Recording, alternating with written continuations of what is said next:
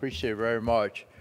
Crime rates spike when you give in to leftist demands and defund the police. It's as simple as that. Sadly, we're seeing this play out in major cities across the country. The New York Times reports a sample of 37 U.S. cities saw an 18% increase in murders in the first 3 months of this year when compared to last.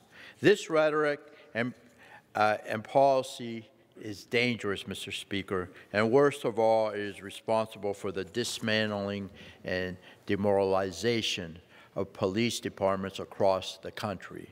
We have also seen the dramatic increase on attacks against law enforcement this year.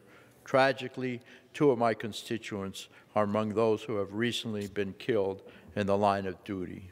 We must have law and order and support our heroes who place their lives on the line to keep our communities safe. In short, we must defend, not defund the police. Thank you.